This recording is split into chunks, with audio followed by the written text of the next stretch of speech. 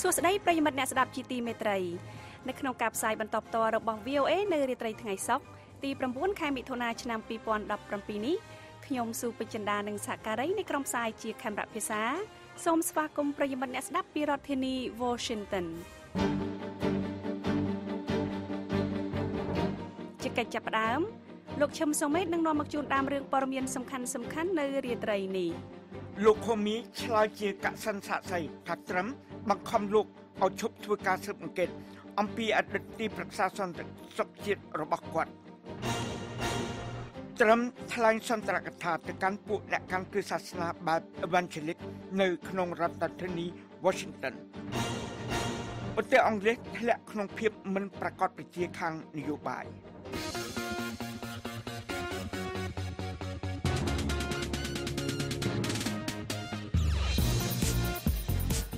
នៅក្នុងការផ្សាយរបស់ VOA នៅរាត្រីនេះយើងមានសេចក្តីរាយការណ៍និងបទសម្ភាសន៍ជាបន្តបន្ទាប់ដូចតទៅ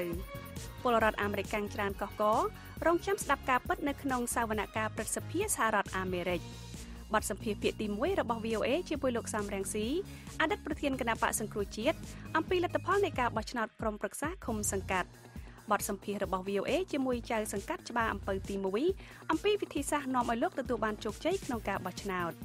សេចក្តីរាយការណ៍អំពីរោងចក្រ Saulen បដិសេធមិនទទួលយកក្រុមសហជីពដែលតវ៉ាដើម្បីការបោះឆ្នោតលោកឡាញ់ភិរមអះអាងថាលោកជាប្រធានសម្ព័ន្ធសហជីពចលនាកម្មករអំពាវនាវឲ្យកម្មករបន្តតវ៉ារោគយុត្តិធម៌ជូនក្រុមសហជីពដែលត្រូវបានគេព្យួរពីការងារជ្រុលដល់ពេលនេះហើយយើងគួរតែតស៊ូទៅមុខទៀតយើងមានតែប៉ុណ្ណឹងបើសិននៅក្នុងថ្ងៃស្អែកគេមិនបើកលុយឲ្យយើងអានឹងយើងគិតទៀតយើងនឹងធ្វើលិខិតសំណូមពរទៅទៀតដាក់ទៅខាងក្រសួងទៀតលោកអ្នកនាងនឹងបានស្ដាប់សេចក្តីរាយការណ៍និងបទសម្ភាសន៍ទាំងនេះក្រោយព័ត៌មានអន្តរជាតិដែលផ្សាយផ្ទាល់ដោយលោកឈឹមសុមេតចាសសូមអញ្ជើញលោកសុមេត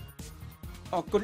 លោក James Comey នាយក FBI ត្រូវដកចេញពីតំណែងកាលពីពេលថ្មីនេះបានមានប្រសាសន៍ក្នុងវិមានសភា Capitol Hill សហរដ្ឋអាមេរិកកាលពីថ្ងៃប្រហ័សថាលោកមានជំនឿថាប្រធានាធិបតីសហរដ្ឋអាមេរិក Donald Trump បានខិតខំព្យាយាមធ្វើឲ្យលោកបញ្ឈប់ការស៊ើបអង្កេតអំពីអតីតទីប្រឹក្សាសន្តិសុខជាតិ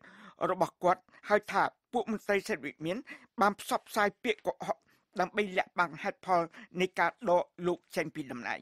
លោកខូមីបានមានប្រសាសន៍ប្រាប់ពួកសមាជិកសភាសហរដ្ឋអាមេរិកថាគ្មានការសង្ស័យទេថាខ្ញុំបានត្រូវដកចេញពីតំណែងដោយសារការស៊ើបអង្កេតអំពីរុស្ស៊ីដោយលោកបាននិយាយយោងដល់ការស៊ើបអង្កេតអំពីឥទ្ធិពលរុស្ស៊ីលើការបោះឆ្នោតប្រធានាធិបតីសហរដ្ឋអាមេរិកកាលពីឆ្នាំទៅមិញដែលទីភ្នាក់ងារស៊ើបការសម្ងាត់អាមេរិកបាននិយាយថាជាការខិតខំប្រឹងប្រែងមួយដោយអាជ្ញាធរវិមានក្រមឡាំងដើម្បីជួយឲ្យត្រឹមឈ្នះឆ្នោតលើលោកស្រីអតីតរដ្ឋមន្ត្រីការបរទេស Hillary Clinton ដែលជាគូប្រជែងរបស់គាត់ខាងគណៈបកប្រជាធិបតេយ្យលោកកូមីបានមានប្រសាសន៍ថាកិច្ចខិតខំប្រឹងប្រែងរបស់ប្រធានាធិបតីក្នុងការកែប្រែវិធីដែលការស៊ើបអង្កេតអំពីរុស្ស៊ីបានត្រូវធ្វើនេះជាបញ្ហាធំមួយសកម្មរបស់លោកខូមីនៅចំពោះមុខគណៈកម្មាធិការខាងការស៊ើបការសម្ងាត់នៃព្រឹទ្ធសភាសហរដ្ឋអាមេរិកជាឱកាសទី1របស់លោកក្នុងការនិយាយជាសាធារណៈអំពីជំនួបនិងការសន្ទនាដែលលោកមានជាមួយត្រឹមក្នុងពេលប្រមាណខែមុនលោកបានត្រូវដកចេញពីតំណែងអតីតនាយករូបនេះនៃទីភ្នាក់ងារពង្រឹងច្បាប់ធំបំផុតរបស់ប្រទេសជាតិបានត្រូវសាកសួរដោយពួកសមាជិកព្រឹទ្ធសភាសហរដ្ឋអាមេរិកខាងគណៈបកសាធារណរដ្ឋនិងខាងគណៈបកប្រជាធិបតេយ្យជិត3ម៉ោងការធ្វើសកម្មនេះបានត្រូវផ្សាយដោយផ្ទាល់ដោយបណ្ដាញទូរទស្សន៍សហរដ្ឋអាមេរិកធំៗហើយក៏មានការផ្សព្វផ្សាយនៅទូទាំងពិភពលោកផងដែរ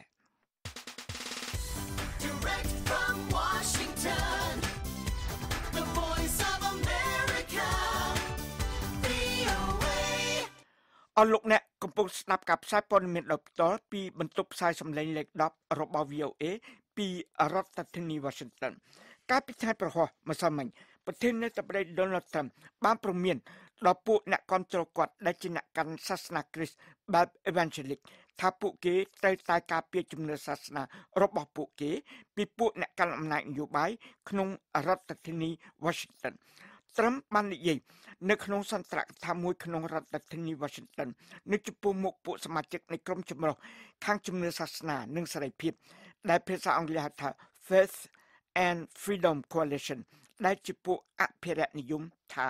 យើងកំពុងត្រូវឡោមព័ទ្ធគាត់បានថ្លែងបន្ថែមថាពួកអ្នកមានអត្ថប្រយោជន៍ចាក់ឬនិងពួកអ្នកមានសម្លេងជូរចត់គ្មានជោគជ័យនៅ Washington នឹងធ្វើអ្វីទាំងអស់ក្នុងអំណាចរបស់ពួកគេ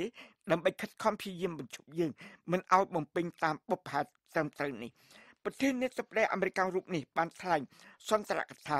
នៅពេលលោក James Comey អតីតនាយក FBI បញ្ចប់ការថ្លែងរបស់លោកជិត3ម៉ោងនៅចំពោះមុខគណៈកម្មាធិការផ្នែកស៊ើបការសម្ងាត់របស់ព្រឹទ្ធសភាសហរដ្ឋអាមេរិកដែលជាអត្ថាធិប្បាយជាសាធារណៈលើកដំបូងរបស់លោកអំពីការសន្ទនា9ដងដែលលោកបាននិយាយថាលោកបានធ្វើជាមួយត្រឹមក្នុងពេលប្រមាណខែមុនប្រធានាធិបតីរូបនេះបានដកលោកចេញពីតំណែងត្រឹមបានដកលោកខូមីចេញពីតំណែងកាលពីខែឧសភាដោយនិយាយថារឿងតាក់ទងនឹងរុស្ស៊ីនេះស្ថិតនៅក្នុងចិត្តគាត់នៅពេលគាត់សម្រេចដកនាយកទីភ្នាក់ងារកម្ពុជាផ្នែកពង្រឹងច្បាប់ចេញពីតំណែងនៅពេលលោកខូមីដឹកនាំការស៊ើបអង្កេតរបស់ FBI អំពីការជៀតចែករបស់រុស្ស៊ីក្នុងការបោះឆ្នោតសហរដ្ឋអាមេរិកកាលពីឆ្នាំទៅមិញលោកខូមីបានធ្វើសក្ខីកម្មថាលោកបានត្រូវរំខានដោយការខិតខំប្រឹងប្រែងរបស់ត្រឹមដើម្បីបញ្ឈប់ការស៊ើបអង្កេតអំពីលោក Michael Flynn ដែលជាទីដៅនៃការស៊ើបអង្កេតមួយចំនួនស្ដីពីចំណងតាក់ទងរបស់លោកជាមួយប្រទេសរុស្ស៊ីហើយលោកខូមីបានមានប្រសាសន៍ប្រាប់ត្រឹម3ដងថាគាត់មិនស្ថិតនៅក្រោមការស៊ើបអង្កេតទេ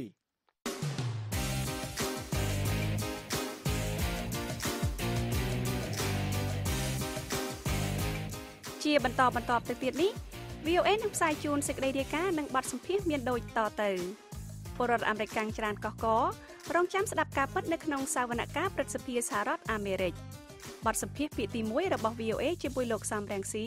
អតីតប្រធានគណៈបកសង្គ្រោះជាតិអំពីលទ្ធផលនៃការបោះឆ្នោតក្រុមប្រឹក្សាឃុំសង្កាត់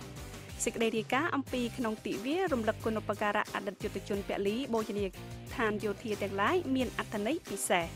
ហើយនៅក្នុងការផ្សាយរយៈពេល30នាទីចុងក្រោយយើងខ្ញុំមានបទសម្ភាសន៍របស់ VOA ជាមួយចៅសង្កាត់ច្បារអំពៅទី1អំពីវិធីសាស្ត្រនាំឲ្យលោកទទួលបានជោគជ័យក្នុងការបោះឆ្នោតសេចក្តីរាយការណ៍អំពីរោងចក្រ Saulen បដិសេធមិនទទួលយកក្រុមសហជីពដែលតវ៉ាដើម្បីការបោះឆ្នោត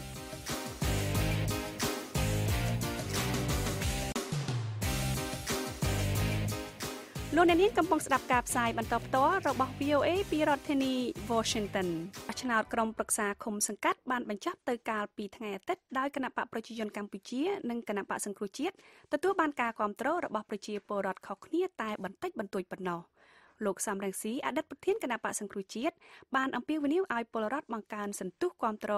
ដើម្បីឈានទៅរកការផ្លាស់ប្ដូរនៅក្នុងការបោះឆ្នោតជាតិឆ្នាំ2018លោកម៉ែនកឹមសេងនៃ VOA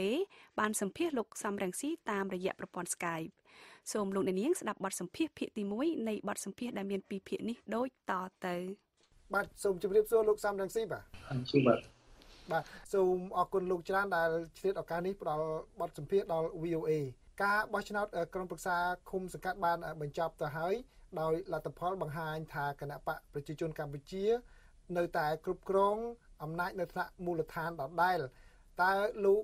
ដែលជាខាងគណៈបកសង្គ្រោះជាតិតើមានការពន្យល់យ៉ាងណាដែរចំពោះការបោះឆ្នោតនេះបាទអ្វីដែលសំខាន់គឺ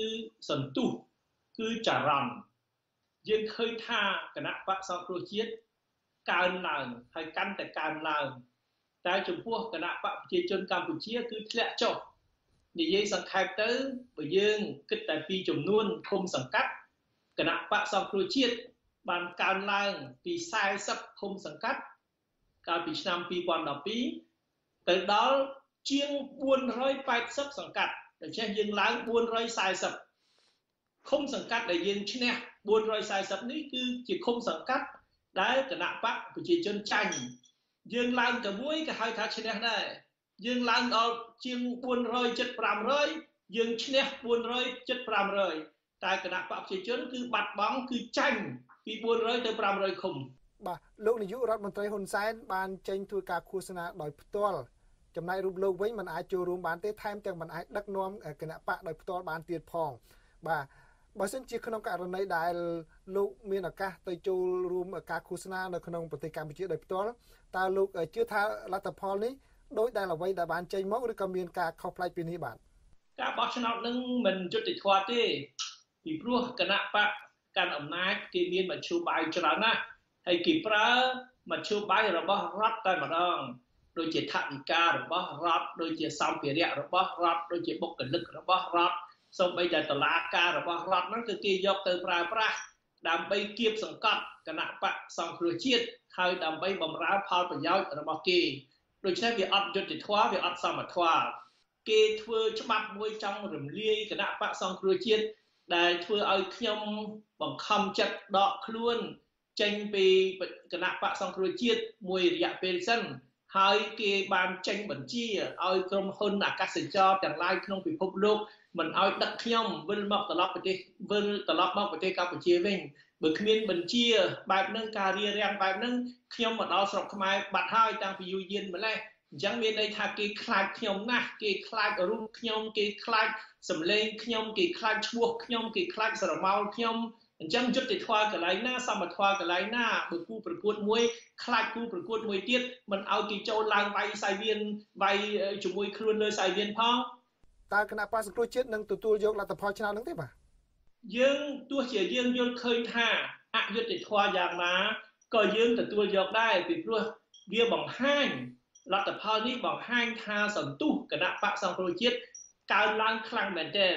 យើងដូចខ្ញុំនិយាយអំបញ្ញយើងឡើងទៅមួយកៅអីក៏យើងឈ្នះមួយកៅអីដែរប៉ុន្តែអ្វីដែលសំខាន់ជាងនេះទៅទៀតកុំមើលតែចំនួនឃុំសង្កាត់ដែលគណៈបក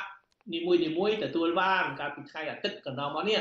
យើងមើលសមាជិកក្រុមប្រឹក្សាឃុំសង្កាត់ដែលគណៈបកនីមួយៗទទួលបានយើងប្រៀបធៀបទៅឃើញថាគណៈបកប្រជាជនចុះធ្ងន់មែនទែនហើយគណៈបកសង្គ្រោះជាតិឡើងខ្លាំងមែនទែនហើយគម្លាតរវាងគណៈបកទាំងពីរហ្នឹងគឺมันខុសគ្នាប្រមាណទេបើគិតពីក្រុមប្រឹក្សាឃុំសង្កាត់តែបើយើងនិយាយពីសម្លេងសន្តិឆ្នោតហ្នឹងគឺស្ទើរតែស្មើគ្នាឃើញគណៈបកសង្គ្រោះជាតិឡើងមកកាន់តែឆាប់កាន់តែគៀកគណៈបកប្រជាជនដូច្នេះអាសន្ទុះអាចរំហ្នឹងដែលធ្វើឲ្យគណៈបក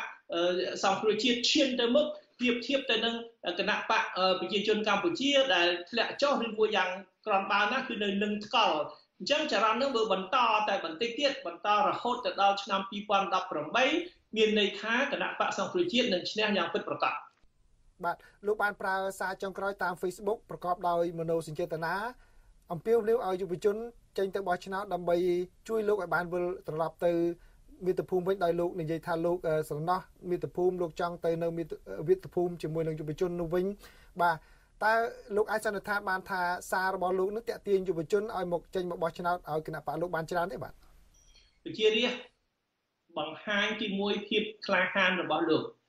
ជាពិសេសយុវជនខ្លួនឯងតែម្ដងទោះជាមានការគម្រាមកំហែងពីបុគ្គលម្នាក់នោះថាគេនឹងបង្កឲ្យមានសង្គ្រាមបើគណៈបកគេចាញ់ឆ្នោតគួរណាស់ធ្វើឲ្យអ្នកគ្រប់គ្រងគណៈបកសង្គ្រោះជាតិភ័យខ្លាចរួញតែអត់តតែសោះផ្ទុយទៅវិញឃើញអ្នកមកចេញមុខមកបោះឆ្នោតគឺច្រើនកក្រឹកកក្រែងលើសអត្រានៃការចូលរួមក្នុងការបោះឆ្នោតនោះគឺលើសការបោះឆ្នោតរយៈពេលមុនមានន័យថាប្រជារាស្ត្រអត់ខ្លាចទេហើយខ្ញុំក៏សប្បាយចិត្តដែរព្រោះខ្ញុំបានអំពាវនាវឲ្យប្រជាពលរដ្ឋជាពិសេសយុវជនឲ្យទៅបោះឆ្នោតឲ្យបានច្រើនកកហើយខ្ញុំក៏បានជម្រាបបងប្អូនជនជាតិយើងទាំងអស់ថាខ្ញុំកំសត់ខ្ញុំដូចថាឈឺចិត្តចង់ត្រឡប់ទៅស្រុកខ្មែរវិញតែឥឡូវនេះគេបិទទ្វារគេរារាំងមិនឲ្យខ្ញុំត្រឡប់ទៅទឹកដីកំណើតរបស់ខ្ញុំវិញបានខ្ញុំអំពាវនាវថាបងប្អូនណាចង់ឲ្យខ្ញុំវិលត្រឡប់មកប្រទេសកម្ពុជាវិញមករួមរស់ជាមួយបងប្អូនកូនក្មួយសូមមេត្តាបោះឆ្នោតឲ្យគណៈបកសង្គ្រោះជាតិអញ្ចឹងហើយបានឃើញសម្លេងគណៈបកសង្គ្រោះជាតិគឺកើនឡើងសម្បើមណាស់ប្រៀបធៀបទៅការបោះឆ្នោតឃុំសង្កាត់ពីព្រោះការបោះឆ្នោតនេះគឺលក្ខណៈឃុំសង្កាត់ទេមិនមែនលក្ខណៈថ្នាក់ជាតិទេប៉ុន្តែទោះជាលក្ខណៈឃុំសង្កាត់យ៉ាងណាក៏ដោយប៉ុន្តែឃើញសន្ទុះឃើញចំនួនអ្នកបោះឆ្នោតឲ្យគណៈបកសង្គ្រោះជាតិនេះគឺកើនឡើងសម្បើមណាស់ប្រៀបធៀបទៅនឹងការបោះឆ្នោតឃុំសង្កាត់កាលពីឆ្នាំ2012បាទតើលោកមានការព្រួយបារម្ភទេដែលលោកនៅក្រៅប្រទេសយូរអាចនឹងធ្វើឲ្យយុវជននឹងអស់ក្តីសង្ឃឹមពីព្រោះមានយុវជនខ្លះកាលពីឆ្នាំ2013បានចូលរួមឃោសនាឲ្យគណៈបកសង្គ្រោះជាតិហើយនៅឆ្នាំនេះឃើញមានយុវជនខ្លះបានងាកទៅធ្វើការឃោសនាឲ្យគណៈបកផ្សេងណាបាទតិចណាស់ខ្ញុំជឿថា ករណីបែបហ្នឹងគឺករណីបុគ្គលផ្ទាល់ខ្លួនប្រមាណអ្នកទេប៉ុន្តែបើយើងមើលចរន្តជាទូទៅយើងកត់សម្គាល់ឃើញថាយុវជនកាន់តែច្រើនឡើងមកគ្រប់គ្រងគណៈបកសង្គ្រោះជាតិបើមិនអញ្ចឹងទេមិនមែនសម្លេងឆ្នោតដែលទទួលដោយគណៈបកសង្គ្រោះជាតិកាន់តែកើនឡើងទេកើនឡើងនឹងកើនឡើងដោយនរណាកើនឡើងដោយអ្នកបោះឆ្នោតថ្មីអ្នកបោះឆ្នោតថ្មីនឹងគឺនរណាគឺយុវជនហើយជាពិសេសគឺយុវជនដែលទើបទៅដល់អាយុបោះឆ្នោតណាដល់18ឆ្នាំណាអញ្ចឹងបានខ្ញុំជឿជាក់ថានៅឆ្នាំ2018ឆ្នាំក្រោយនេះនឹងមានយុវជន300,000នាក់នឹងដល់អាយុបោះឆ្នោតនឹងមកចុះឈ្មោះបោះឆ្នោតនឹងទៅបោះឆ្នោតហើយមួយឆ្នាំគឺកើន300,000មួយឆ្នាំគឺកើន300,000ពីឆ្នាំ2017ដល់ឆ្នាំ2018គឺកើន300,000នាក់ថែមទៀតអញ្ចឹងមានន័យថាចរន្តសន្ទុះការគ្រប់គ្រងពីយុវជននេះគឺកាន់តែខ្លាំងក្លាឡើងថែមទៀតខ្ញុំមានជំនឿយ៉ាងមោះមុតថាគណៈបកសង្គ្រោះជាតិនឹងទទួលជ័យជំនះពិតបន្តិចទៀតនេះខ្ញុំនឹងលើកអំពីហេតុផលផ្សេងទៀតដែលធ្វើឲ្យគណៈបកសង្គ្រោះជាតិឈ្នះដាច់ខាតឈ្នះនៅឆ្នាំ2018បាទតើលោកនឹងប្រើកម្លាំងនៃការគ្រប់គ្រងដែលគណៈបកសង្គ្រោះជាតិទទួលបាននេះធ្វើការចរចាដើម្បីឲ្យលោកបានវិលត្រឡប់ទៅប្រទេសកម្ពុជាវិញក៏ដូចជាដើម្បីសុំឲ្យដោះលែងមន្ត្រីរបស់គណៈបកដែលកំពុងជាប់នៅក្នុងពន្ធនាគារទេបាទឥឡូវនេះទេសភាពនយោបាយនៅប្រទេសកម្ពុជាកំពុងតែប្រែប្រួលពីព្រោះហៅថាតុល្យភាពនយោបាយគឺកម្លាំងគណៈបកសង្គ្រោះជាតិកាន់តែកើនឡើងទៅគឺកាន់មកដូចខ្ញុំនិយាយមិញគៀកហើយគៀកនិយាយទៅដល់វ៉ាហើយនេះគឺថាហៅថាយើងមានឥទ្ធិពលខ្លាំងជាងគណៈបកមួយទៀតគណៈបកមួយទៀតมันអាចជីសេះលែងដៃធ្វើអ្វីបានតាមចិត្តទេត្រូវគិតពិចារណាថាឥឡូវនេះប្រជារាស្ត្រភាគច្រើនលើសពី 50% ឡើងទៅគឺគេគ្រប់គ្រងគណៈបកសង្គ្រោះជាតិហើយដូច្នេះយើងមិនត្រូវធ្វើទុកបុកម្នេញអ្នកដែលគ្រប់គ្រងគណៈបកសង្គ្រោះជាតិថែមទាំងប្រធានគណៈបកសង្គ្រោះជាតិជារូបខ្ញុំអតីតប្រធានខ្ញុំចង់សូមឲ្យកម្លាំងនយោបាយនេះជំរុញឲ្យមានការលើកលែងទោសគឺទម្លាក់ចោលការចោទប្រកាន់ទាំងអស់គឺត្រូវតែដោះលែងអ្នកដែលជាប់ពន្ធនាគាររហូតមកដល់សប្តាហ៍មិនមែនតែមានគណៈបកសង្គ្រោះជាតិទេមាន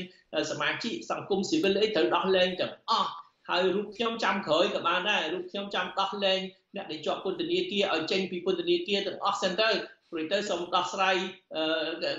ករណីខ្ញុំដែលចេះតែធ្វើបាបខ្ញុំហើយមិនឲ្យខ្ញុំចូលមកប្រទេសកម្ពុជាវិញជា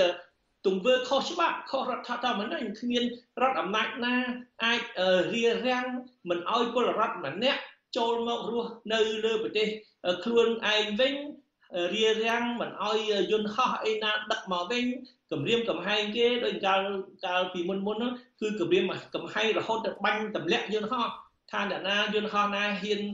ដឹកអ្នកដែលគេមិនពេញចិត្តឲ្យត្រឡប់មកស្រុកខ្មែរវិញគេគម្រាមបាញ់ទម្លាក់យន្តហោះបើទម្លាក់ស្លាប់តែអ្នកដែលគេមិនចូលចិត្តនឹងម្នាក់មិនអីចុះបើស្លាប់អ្នកដែលជិះក្នុងយន្តហោះហ្នឹងគ្នាមានដឹងអីគ្នាទេគ្រាន់តែជិះយន្តហោះជាមួយអ្នកដែលគេមិនពេញចិត្តមិនចង់ឲ្យវិលត្រឡប់មកប្រទេសកម្ពុជាវិញដូច្នេះមានន័យថាចិត្តគំនិតអ្នកដែលមិនចង់ឲ្យខ្ញុំវិលត្រឡប់មកវិញនេះគឺព្រៃផ្សៃមែនទែនបាទមុនពេលបោះឆ្នោតនឹងអំឡុងពេលឃោសនាហ្នឹងឃើញខាងសហរដ្ឋអាមេរិកជាពិសេសក្រសួងការបរទេសហើយនឹងខាងសភាជាតិហ្នឹងបានធ្វើអន្តរាគមន៍ច្រើនស្នើសុំឲ្យមានការបញ្ចប់ការប្រើវោហារសាស្ត្រសង្គ្រាមហើយនឹងរៀបចំឲ្យមានការបោះឆ្នោតឲ្យដោយត្រឹមត្រូវយុត្តិធម៌នៅក្នុងប្រទេសកម្ពុជាតើលោកនឹងអំពាវនាវឲ្យសហរដ្ឋអាមេរិកជួយអន្តរាគមន៍ឲ្យលោកបានវិលត្រឡប់ទៅប្រទេសកម្ពុជាវិញទេបាទខ្ញុំរំពឹងលើតែប្រជារាស្ត្រខ្មែរគ្រប់គ្រាន់ហើយបាទពីព្រោះតឡាការដែលគេកាត់ទោសឲ្យខ្ញុំអីប្រមាណចោតខ្ញុំទាំងប្រមាណហ្នឹងគឺជាតឡាការអយុត្តិធម៌ជាទីបំផុតជាតឡាការខ្ញុំហៅថាតឡាការទីងមងតឡាការអាយ៉ងប៉ុន្តែតឡាការទីងមងតឡាការអាយ៉ងហ្នឹងទីទៀតហ្នឹងអស់តួនាទីហើយពេលប្រជារាស្ត្រខ្មែរទទួលជ័យជំនះគឺច្បាស់ជាមានការរៀបចំតឡាការឯករាជ្យតឡាការយុត្តិធម៌ដូច្នេះពេលនេះខ្ញុំរំពឹងលើតឡាការតែមួយទេគឺតឡាការប្រជារាស្ត្រខ្មែរគឺប្រជារាស្ត្រខ្មែរអ្នកសម្រេចក្តីចុងក្រោយជាម្ចាស់ទឹកម្ចាស់ដីប្រជារាស្ត្រខ្មែរជាអ្នកសម្រេចក្តីទាំងអស់គឺសម្រេចតាមរយៈការបោះឆ្នោតអញ្ចឹងហើយបានខ្ញុំសូមអំពាវនាវឲ្យបងប្អូនជនរួមជាតិសូមចូលរួមសម្រេចវាសនាប្រទេសជាតិរបស់យើងទាំងអស់គ្នានៅឆ្នាំ2018កាលពីឆ្នាំ2017នេះយើងគ្រាន់តែបោះឆ្នោតឃុំសង្កាត់ទេទ ទោះជាមានមេឃុំថ្មីចៅសង្កាត់ថ្មីក៏មិនទាន់រៀបចំប្រទេសឡើងវិញឲ្យបានពេញលេញដែរតើតែយើងមានតំណាងរាស្ត្រច្រើនលើលោកនៅក្នុងរដ្ឋសភាបានយើងអាចធ្វើច្បាប់ថ្មីយើងដឹកនាំនយោបាយថ្មីយើងនាំមកនៅការផ្លាស់ប្ដូរទាំងថ្នាក់ជាតិទាំងថ្នាក់មូលដ្ឋានដោយបងប្អូនជនរួមជាតិរងចាំតាំងពីយូរយារណាស់មកហើយលោកអ្នកនាងទើបបានស្ដាប់បទសម្ភាសន៍ភាគទី1រវាងលោកម៉ែនគឹមសេងនៃ VOA ជាមួយនឹងលោកសំរងស៊ីអតីតប្រធានគណៈបក្សសង្គ្រោះជាតិស្ដីអំពីលទ្ធផលនៃការបោះឆ្នោតក្រុមប្រឹក្សាឃុំសង្កាត់សូមលោកអ្នកនាងរងចាំស្ដាប់ភាគទី2នៃបទសម្ភាសន៍នេះនៅក្នុងការផ្សាយរបស់ VOA នៅរាត្រីថ្ងៃស្អែកហើយប្រសិនបើលោកអ្នកនាងចង់ស្ដាប់បទសម្ភាសន៍នេះឡើងវិញលោកអ្នកនាងអាចចូលទៅក្នុងគេហទំព័ររបស់ VOA តាមរយៈអាសយដ្ឋាន khmer.voanews.com ក្រុងនានាទូទាំងសហរដ្ឋអាមេរិកបានកសាងកន្លែងរំលឹកគុណូបការៈដល់វីរៈជនប្រចាំទីក្រុងកំណើតរបស់ពួកគេដែលបានពលីជីវិតក្នុងសង្គ្រាមនៅសហរដ្ឋអាមេរិកដែលមានតាំងពីបដិវត្តន៍អាមេរិកឆ្នាំ1776រហូតដល់ចំនួនដែលកំពុងបន្តមាននៅក្នុងប្រទេសអាហ្វហ្គានីស្ថាននិងតំបន់មជ្ឈិមបូព៌ានៅក្នុងរដ្ឋធានី Washington ក៏មានកន្លែងរំលឹកគុណូបការៈហើយក៏បានប្រារព្ធពិធីនេះផងដែរអ្នកស្រី Faith Lapidus នៃ VOA រាយការណ៍រឿងនេះនៅថ្ងៃប្រារព្ធពិធីរំលឹកគុណូបការៈយុទ្ធជនពលីនេះហើយលោកសឿនវឌ្ឍនាជួនសេចក្តីប្រែសម្រួលដូចតទៅមានបូជនីយដ្ឋានជាង12កន្លែងដើម្បីឧទ្ទិសកុសលដល់វិញ្ញាណក្ខន្ធយុទ្ធជនពលីរបស់អាមេរិក Marine Corps War ជាបូជនីយដ្ឋានល្បីជាងគេមួយរូបសំណាកទាហានជើងទឹកលើកទង់ជាតិនៅលើកោះ Iwo Jima របស់ជប៉ុនក្នុងសង្គ្រាមលោកលើកទី2ត្រូវបានសង់ឡើងយកគំរូតាមរូបថតមួយសន្លឹកដែលត្រូវបានថតក្នុងសមរភូមិឆ្នាំ1945ដើម្បីឧទ្ទិសកុសលដល់វិញ្ញាណក្ខន្ធទាហានជើងទឹកអាមេរិកដែលត្រូវបានគេសម្លាប់តាំងពីឆ្នាំ1775មកទោះបីជាបូជនីយដ្ឋានជាច្រើនមានរូបសំណាកទាហានក៏ដោយក៏បូជនីយដ្ឋានជាតិសង្គ្រាមលោកលើកទី2ប្រើប្រាស់ស្ថាបត្យកម្មដើម្បីសម្ដែងការដឹងគុណដល់ជំនាន់នៃមនុស្សអស្ចារ្យបំផុតបន្ទះស្ពាន់និងសសរក្រានីតតំណាងឲ្យចំនួនឆ្នាំនៃសង្គ្រាមនិងសាមគ្គីភាពជាតិការរចនារួមបញ្ចូលជញ្ជាំងដែលមានចម្លាក់ផ្កាយពណ៌មាសចំនួន 4000 ផ្កាយដើម្បីរំលឹកដល់ទាហានអាមេរិកកាំងជាង 400,000 នាក់ដែលបានស្លាប់ក្នុងសមរភូមិជញ្ជាំងមួយទៀតរំលឹកឲ្យទាហានអាមេរិកជាង 58,000 នាក់ដែលបានស្លាប់ក្នុងសង្គ្រាមមួយដែលធ្វើឲ្យអាមេរិកបែកបាក់ជាជញ្ជាំងធ្វើពីថ្មក្រានីតខ្មៅរលោងស្រិលឆ្លាក់ឈ្មោះយុទ្ធជនតគ្នាបូជនីយដ្ឋានរំលឹកអតីតយុទ្ធជនសង្គ្រាមវៀតណាមនៅតែចម្រូងចម្រាសដោយសង្គ្រាមវៀតណាមដែលបានបញ្ចប់នៅក្នុងឆ្នាំ1982ប៉ុន្តែវាបានក្លាយជាបូជនីយដ្ឋានដ៏ល្បីល្បាញមួយដែលទាក់ទាញភ្ញៀវទេសចររាប់លាននាក់ជារៀងរាល់ឆ្នាំបូជនីយដ្ឋានអតីតយុទ្ធជនសង្គ្រាមឧបទ្វីបកូរ៉េគឺជាបូជនីយដ្ឋានយោធាមួយផ្សេងទៀតដែលមានលក្ខណៈខុសគេបូជនីយដ្ឋានថ្មីមួយនេះមានរូបសំណាកតបជើងគោកតបជើងទឹកនិងតបអាកាសកម្ពស់2ម៉ែត្រចំនួន19ដែលតំណាងឲ្យវាលស្រែកូរ៉េបូជនីយដ្ឋាននេះមានអាងទឹកនិងតារាងឈ្មោះអ្នកស្លាប់ឬបាត់ខ្លួនក្នុងអំឡុងសង្គ្រាម3ឆ្នាំនោះសសររាងកោងចំនួន3បញ្ឈរទៅលើជាកន្លែងរំលឹកវិញ្ញាណក្ខន្ធតបអាកាសដែលសសរនេះតំណាងឲ្យការហោះហើរជាជាងរំលឹកដល់ចំនួនណាមួយបូជនីយដ្ឋាននេះកសាងឡើងដើម្បីគោរពដល់ស្នាដៃនិងបេតិកភណ្ឌរបស់កងទ័ពអាកាសនិងអ្នកត្រួតពិនិត្យការហោះហើរអាមេរិកពីរដ្ឋធានី Washington ខ្ញុំសឿនវឌ្ឍនា VOA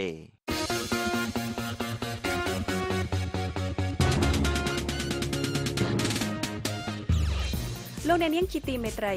នៅក្នុងការផ្សាយរយៈពេល30នាទីចុងក្រោយជាបន្តទៅទៀតនេះ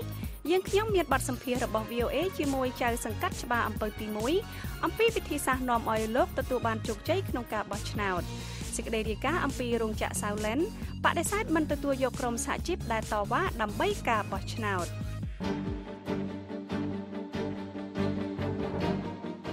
តទៅទៀតនេះលោកឈឹមសុមេតនឹងនាំមកជូនដើមរឿងព័ត៌មានសំខាន់ជាលើកទី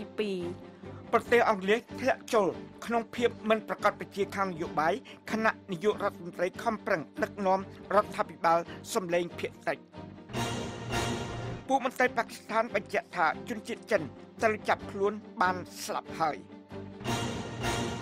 របាយការណ៍បង្ហាញថាការបាញ់រ៉ុកកែតពីដីទៅសមុទ្ររបស់កូរ៉េខាងជើងទទួលបានជោគជ័យ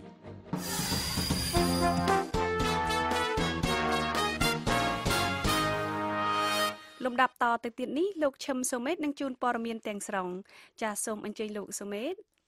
អរគុណប្រទេសអង់គ្លេស ត្រូវបានរុញចូលទៅក្នុងភាពមិនប្រកបប្រជាខាងនយោបាយនៅថ្ងៃសុក្រនេះក្រោយពីគណៈបកពលករដែលជាបកប្រឆាំងដ៏ធំរបស់ប្រទេសនេះបានឈ្នះការបោះឆ្នោតវិសាមញ្ញមួយ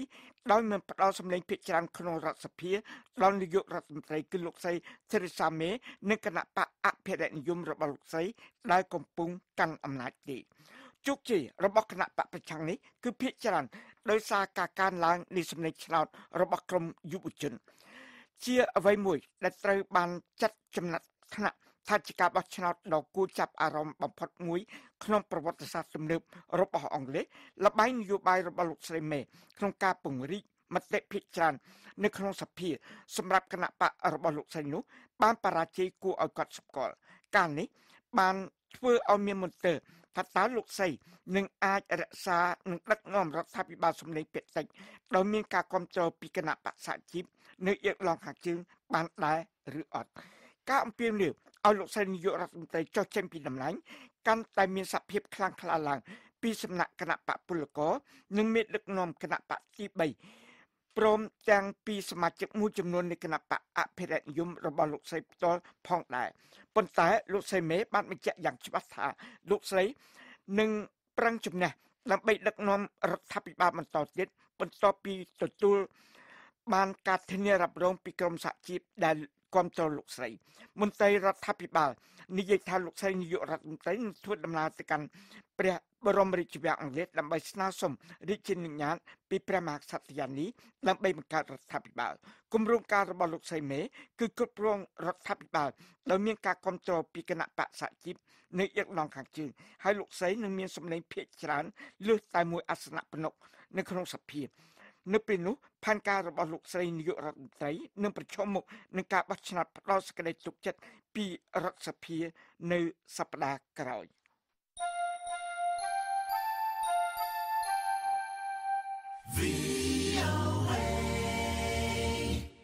ពួករដ្ឋអ៊ីស្លាមបានចេញផ្សាយវីដេអូមួយបង្ហាញសាកសពមានឈាមពេញខ្លួនប្រាណនៃជនជាតិចិនម្នាក់ត្រូវចាប់ខ្លួនដែលពួកភេរវជននេះនិយាយអះអាងថាបានទៅសម្លាប់ជាមួយដៃគូសត្រីរបស់លោកក្នុងប៉ែកនិរដីនៃប្រទេសប៉ាគស្ថានមន្ត្រីរដ្ឋាភិបាលខេត្តម្នាក់បាននិយាយបញ្ជាក់ប្រាប់ VOA ថាបរិសុទ្ធនេះដែលហាក់ដូចជាបានដកដង្ហើមចុងក្រោយបង្អស់របស់លោកក្នុងវីដេអូនេះជាជនជាតិចិនម្នាក់ក្នុងបណ្ដាជនជាតិចិន2នាក់ត្រូវចាប់ពង្រត់កាលពីខែមុនពីទីក្រុងកូតាដែលជាទីរួមខេត្តនៃខេត្តបាឡូជីស្ថានមន្ត្រីរូបនេះបាននិយាយក្នុងលក្ខខណ្ឌមិនឲ្យបញ្ចេញឈ្មោះលោកពីព្រោះលោកបាននិយាយថា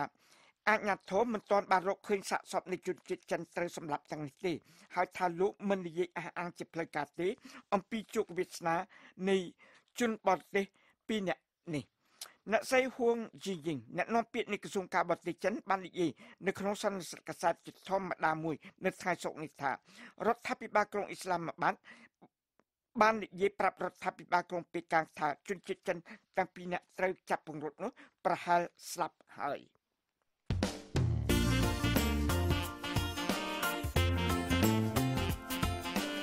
លោកអ្នកនាងជាទីមេត្រីបើលោកអ្នកខកខានមិនបានស្ដាប់ VOA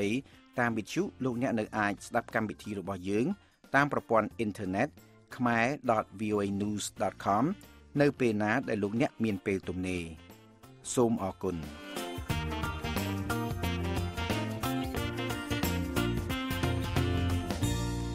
ចៅសង្កាត់មួយចំនួនមកពីគណបកប្រជាជនកម្ពុជាក្នុងរាជធានីភ្នំពេញ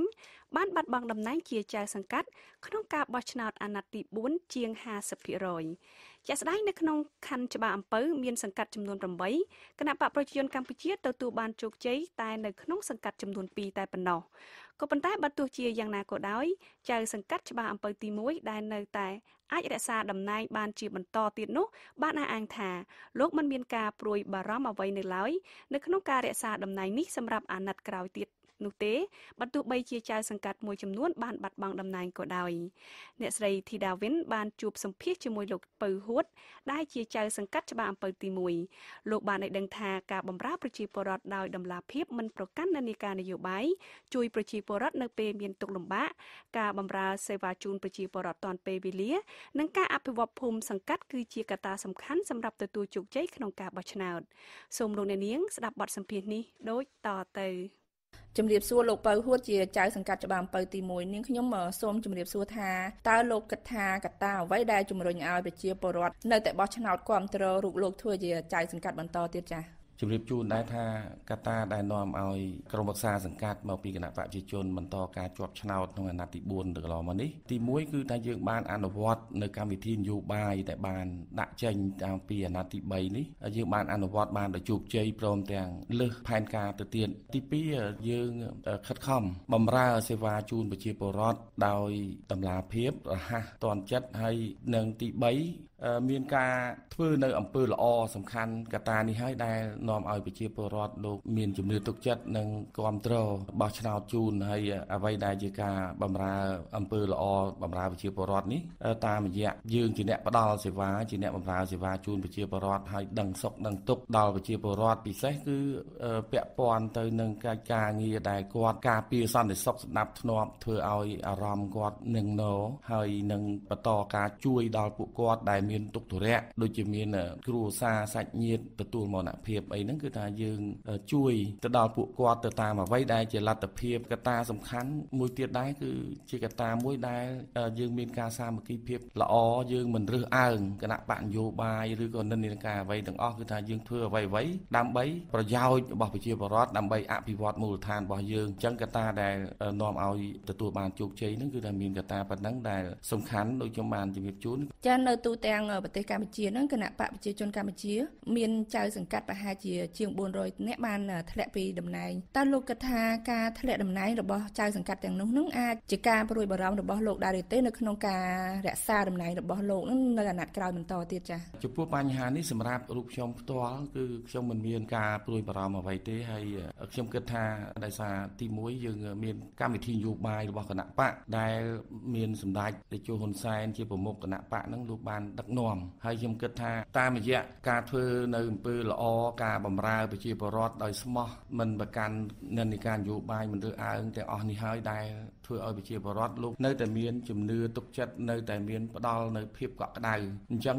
អ្វីយើងត្រូវតែបន្តការធ្វើល្អបម្រើប្រជាពលរដ្ឋនេះឲ្យបានជាប់ជាប្រចាំហើយក្រុមឧស្សាហសង្កាត់យើងនឹងបន្តការអនុវត្តនៅកម្មវិធីនយោបាយយើងបន្តការធ្វើល្អបម្រើប្រជាពលរដ្ឋឲ្យបានទាន់ពេលវេលាតើលោកគិតថាការធ្លាក់តំណែងរបស់ចៅសង្កាត់មួយចំនួននឹងអាចជំរុញឲ្យចៅសង្កាត់ដែលរក្សាតំណែងបាននឹងពង្រឹងសមត្ថភាពបម្រើប្រជារាស្ត្រនិងអភិវឌ្ឍភូមិសង្កាត់កាន់តែខ្លាំងជាងមុនដែរទេចា៎បាទជាការពិតណាស់គឺថា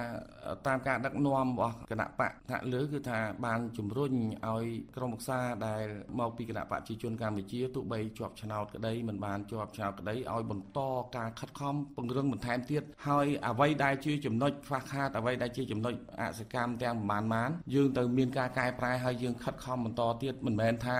សកាត់មួយចំនួនលោកមានការបាត់បង់អាសនៈឬក៏បាត់បង់ទូនាទីជាចៅសង្កាត់ហើយបោះបង់ចោលនៅទូនាទីភារកិច្ចបម្រើប្រជាពលរដ្ឋអភិវឌ្ឍមូលដ្ឋានឬក៏ធ្វើអ្វីដើម្បីប្រជាពលរដ្ឋនោះទេគឺថាយើងនឹងបន្តខិតខំប្រឹងប្រែងទាំងអស់គ្នាទៀតដោយយើងគិតថានេះជាធម្មតាទេការបោះឆ្នោតវាតែងតែមានការឈ្នះការចាញ់ប៉ុន្តែទោះយ៉ាងណាក៏ដោយ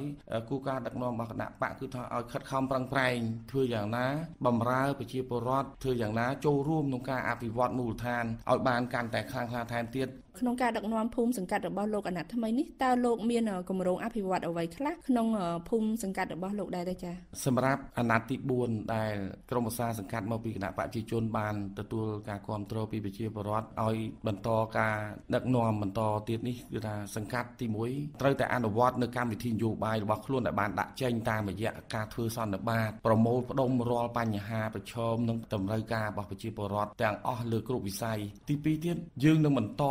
ការងារបម្រើសេវាប្រជាពលរដ្ឋឲ្យបានលឿនរហ័សនិងតម្លាភាពពីព្រោះអ្វីដែលយើងបានធ្វើអនុវត្តអាណត្តិទី3កន្លងមកនេះយើងនឹងបន្តការអនុវត្តអាណត្តិទី4នេះឲ្យបានជោគជ័យបន្តទៀតនេះហើយដែលប្រជាពលរដ្ឋលោកមានការសប្បាយចិត្តដោយសារថាអ្វីយើងបានបម្រើគាត់ដោយស្មោះយើងអត់មានរើសអើងអំពីគណៈបកនយោបាយអំពីនិន្នាការអ្វីទាំងអស់ខ្ញុំថាកត្តាប៉ុណ្ណេះគឺថាគាត់មានការសប្បាយរីករាយហើយគាត់អត់ចង់បានអីពីយើងទេប៉ុន្តែខ្ញុំក៏សូមអរគុណដែរថារាល់ការសម្រេចជោគជ័យកន្លងមកក៏ដូចជាទៅមុខទៀតវាអាស្រ័យដោយមានការចូលរួមពីប្រជាពលរដ្ឋផងដែរនៅក្នុងការដឹកនាំភូមិសង្កាត់កន្លងមកតើលោកមានបញ្ហាអ្វីខ្លះដែលត្រូវប្រឈមដែរចា៎ បាទបញ្ហាប្រឈមកន្លងមកនេះយើងមានទី1ទៅលើហេដ្ឋារចនាសម្ព័ន្ធដែលកន្លងមកយើងនៅខ្វះចន្លោះដូចជាបញ្ហាផ្លូវមួយចំនួនមានការខូចខាតដោយលើលូមួយចំនួនមានការកកស្ទះដោយសារប្រព័ន្ធលូមានការចាស់ទ្រុឌទ្រោមអញ្ចឹងហើយមួយអាណត្តិនេះយើងដូរបានទាំងអស់ធ្វើឲ្យបណ្ដាញលូយើងនេះក៏មានការរំដោះទឹកបានទាន់ពេលវេលាហើយកន្លងមកនេះក៏មានបញ្ហាគ្រឿងញៀនបញ្ហាអីតិចតួចដែរប៉ុន្តែដោយដាក់ចេញនូវគោលនយោបាយភូមិឃុំមានសុវត្ថិភាពយើងបានពង្រឹងនិងកិច្ចសហការពីគ្រប់ភាគីពាក់ព័ន្ធយើងបានធ្វើការងារនេះទទួលបានជោគជ័យច្រើនទោះបីថាមិនអស់ 100% ប៉ុន្តែក៏សឹងថាគ្មានតាមបទពិសោធន៍របស់លោកកន្លងមកនឹងតើលោកគិតថាចៅសង្កាត់គ្រប់រូបនឹងគួរតែបំពេញតួនាទីដូចម្តេចខ្លះដើម្បីឲ្យប្រជាជននឹងនៅតែគាំទ្របោះឆ្នោតជាបន្តទៅមុខទៀតទេចា៎ជាបទពិសោធន៍សម្រាប់យើងនេះដូចជាបានជំរាបជូនអញ្ចឹងថាទី1យើងត្រូវតែអនុវត្តនៅកម្មវិធីនយោបាយដែលបានដាក់ចេញសម្រាប់មួយអាណត្តិនេះដោយសារថាកម្មវិធីនយោបាយនេះប្រមូលផ្ដុំរាល់បញ្ហាប្រឈមបញ្ហា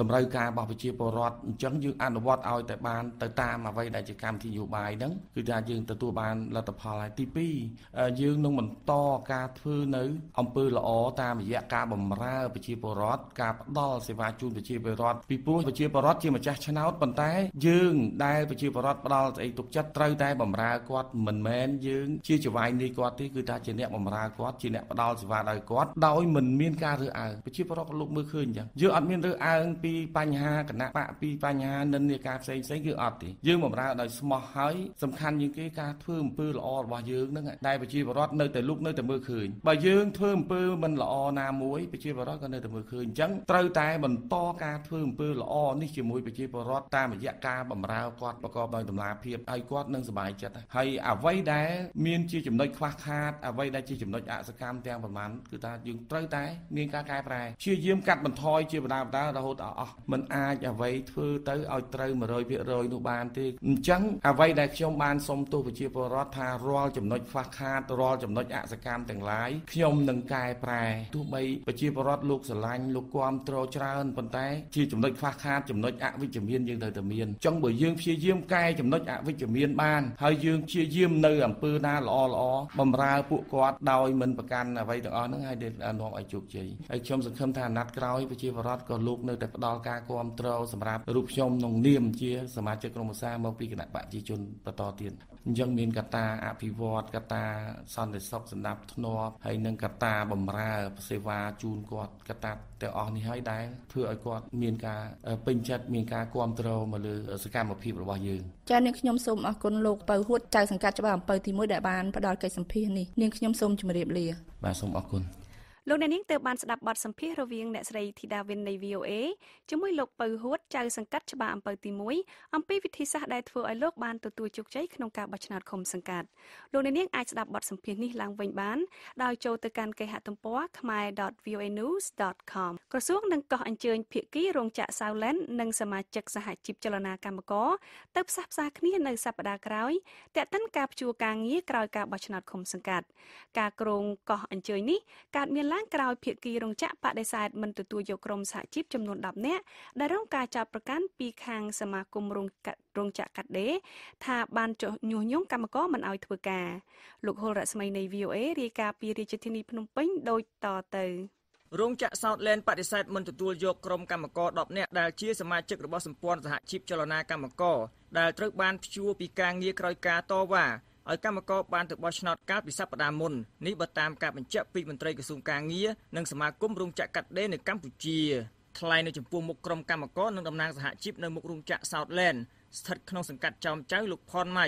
អនុប្រធានការិយាល័យអន្តរកម្មទី3នៃក្រសួងការងារនិយាយថាភាគីខាងរោងចក្រមិនព្រមទទួលយកការចរចាណាមួយដើម្បីទទួលយកក្រុមសហជីពទាំងនោះទេហើយរោងចក្រក៏មិនផ្ដល់ហេតុផលចំពោះការសម្រេចរបស់ខ្លួនដែរគាត់នៅតែបដិសេធថាគាត់មិនទទួលយកតំណាងទាំងអស់អញ្ចឹងចំណុចវិវាទដែលក្តៅរបស់យើងគឺចំណុចតំណាងនឹងហើយបើសិនជា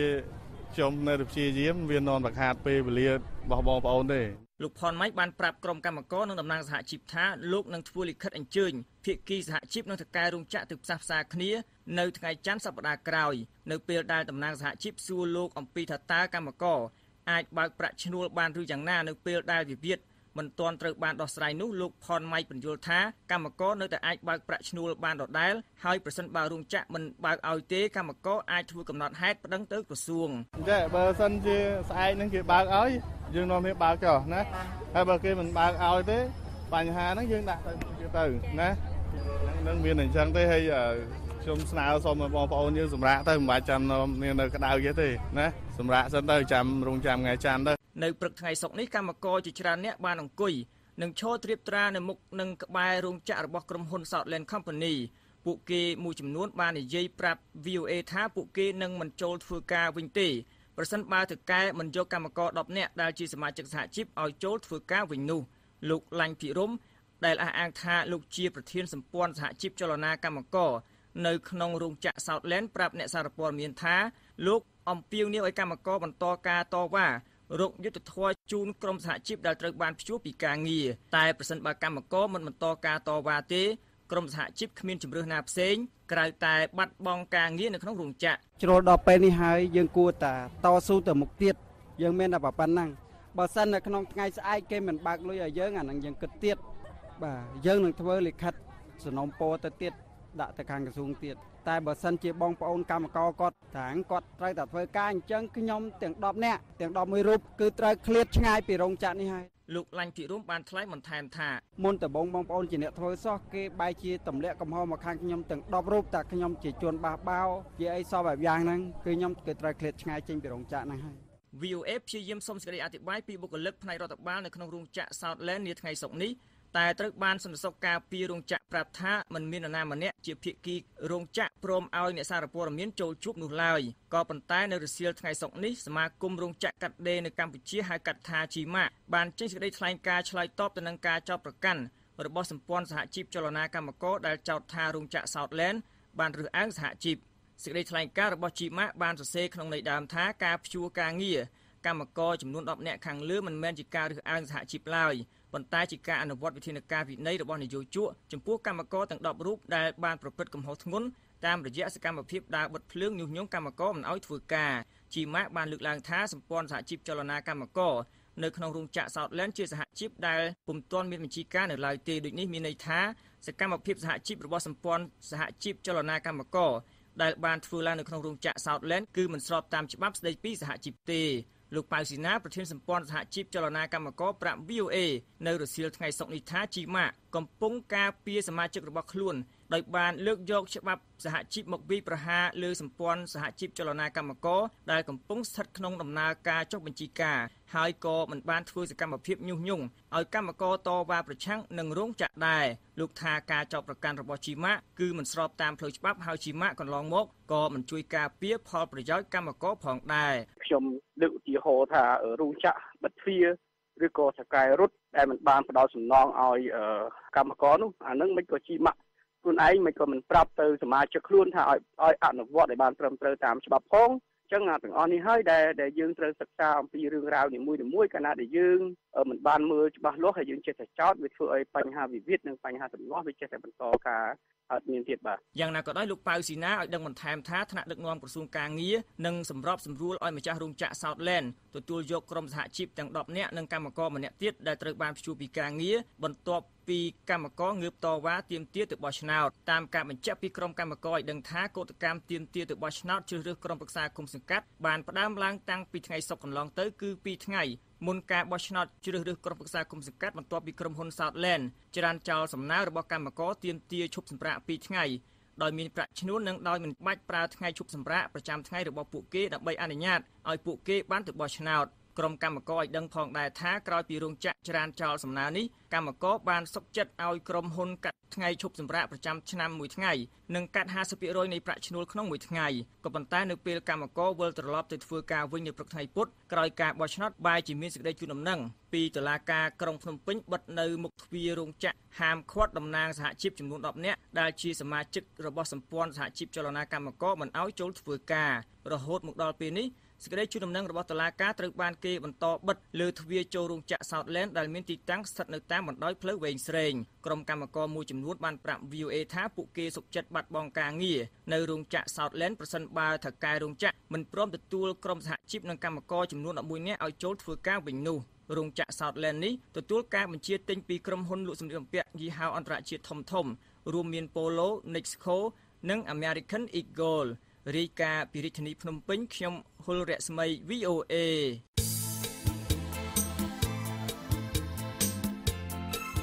អស់លោកអ្នកនាងជាទីមេត្រីនៅក្នុងការផ្សាយរយៈរបស់ VOA នៅព្រឹកស្អែកនេះពីម៉ោង 5 ដល់ម៉ោង 5:30 នាទីសូមលោកអ្នកនាងរងចាំស្ដាប់សេចក្តីរាយការណ៍ព័ត៌មានថ្មីៗពីប្រទេសកម្ពុជាពីតំបន់អាស៊ីនិងពីជុំវិញពិភពលោក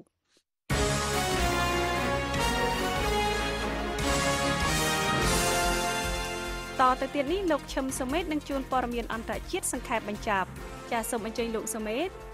អរគុណប្រទេសកូរ៉េខាងជើងបានបាញ់សាកល្បងដោយជោគជ័យនៅក្របរ៉ុកកែតពីដីទៅសមុទ្រថ្មីមួយដែលមានសមត្ថភាពវាយប្រហារនាវាចម្បាំងរបស់សត្រូវណាដែលធ្វើការវាយប្រហារដោយយោធានេះបើយោងតាមទីភ្នាក់ងារសារព័ត៌មាន KCNA របស់កូរ៉េខាងជើងដែលបានផ្សាយនៅថ្ងៃសុក្រនេះ KCNA ក៏បានឲ្យដឹងដែរថារ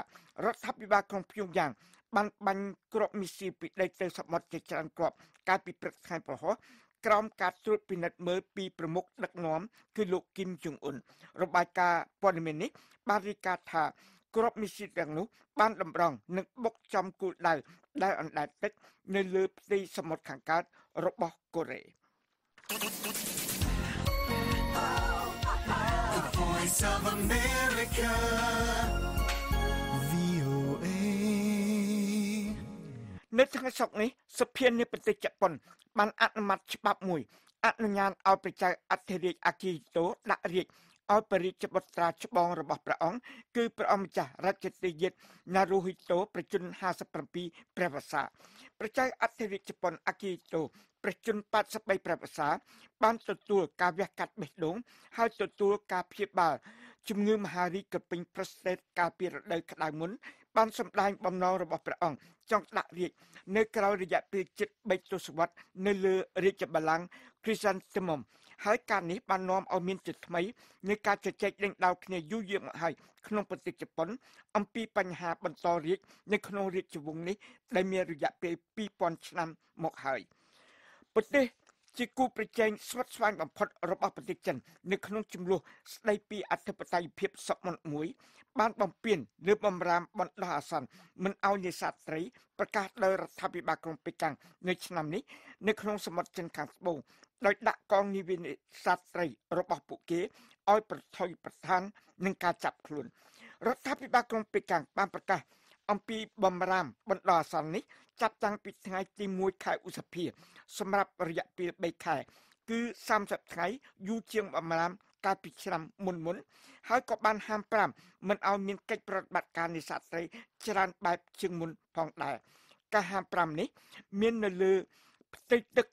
នៃសមុទ្រចិនខាងត្បូងខាងលើខ្សែស្របលេខ12នៅខាងជើងខ្សែបន្ទាត់ Equator ប្រទេសប៉ាគីស្ថានមានផែនការទប់ស្កាត់នឹងអំពើជ្រុលនិយមនិងអំពើហិង្សានៅក្នុងខេត្តដែលបង្កឲ្យមានភេរវកម្មដោយបន្ថែមមន្ត្រីប៉ូលីសចំនួន 10000 នាក់បំពាក់កាមេរ៉ាសុវត្ថិភាពនៅតំបន់មានទឹកជំនន់និងបង្កើតការការពារគម្រោងសេដ្ឋកិច្ចធំៗជាមួយនឹងប្រទេសចិនផងដែរក្រុមអ្នកវិភាគនិងក្រុមសកម្មជនចោទសួរថាតើការបង្កើនការចំណាយ 10% នៅក្នុងឆ្នាំសារពើពុនថ្មីនេះទៅលើផ្នែកសន្តិសុខនៅក្នុងខេត្តស៊ីននៃប្រទេសប៉ាគីស្ថានអាចនឹងបង្អាក់សកម្មភាពភេរវកម្មនិងបទឧក្រិដ្ឋដែលកើតមានឡើងជាពិសេសនៅក្នុងទីក្រុងការ៉ាជីដែលមានពលរដ្ឋរស់នៅចំនួន27លាននាក់នោះបានដែរឬទេលោក Jamil Yusuf ជាអ្នកប្រឆាំងនឹងបទឧក្រិដ្ឋកម្មនិងជាស្ថាបនិកនៃគណៈកម្មាធិការទំនាក់ទំនងរវាងពលរដ្ឋនិងប៉ូលីស Citizens Police Liaison Committee និយាយថាយើងមិនមែនត្រូវការតែផែនការប៉ុណ្ណោះទេក៏ប៉ុន្តែយើងត្រូវតែអនុវត្តផែនការនោះឲ្យបានអ្នកនាំពាក្យម្នាក់នៃក្រុមចម្រុះដឹកនាំដោយសហរដ្ឋអាមេរិកបាននិយាយថាយន្តហោះយោធាសហរដ្ឋអាមេរិកមួយគ្រឿងបានបាញ់ទម្លាក់យន្តហោះគ្មានមនុស្សបើកហៅ drone មួយគ្រឿងរបស់កងកម្លាំងលំអៀងទៅខាងរដ្ឋាភិបាលសេរីនៅក្រៅ drone នេះបានបាញ់ទៅលើពួកសមាជិកក្រុមចម្រុះដឹកនាំដោយសហរដ្ឋអាមេរិកដែលយានល្បាតក្នុងប៉ែកខាងត្បូងនៃប្រទេសសេរីកាលពីថ្ងៃប្រហោះលោកវរៈសេនីយ៍ឯក Ryan Dillon នៃកងទ័ពជើងគោកអាមេរិកបាននិយាយប្រាប់ពួកអ្នកកាសែតនៅឯក្រសួងការពារប្រទេសអាមេរិកតាមរយៈការតុកតាក់ទងគ្នាតាមវីដេអូពីទីក្រុងបាដាថាឧបទ្ទហេតុនេះជាលើកដំបូងហើយដែលកងកម្លាំងលំអៀងទៅខាងរបបគ្រប់គ្រងសេរីបានពងប៉ងវាប្រហារលើកងកម្លាំងចម្រុះនៅតំបន់ជុំវិញអាល់ថាន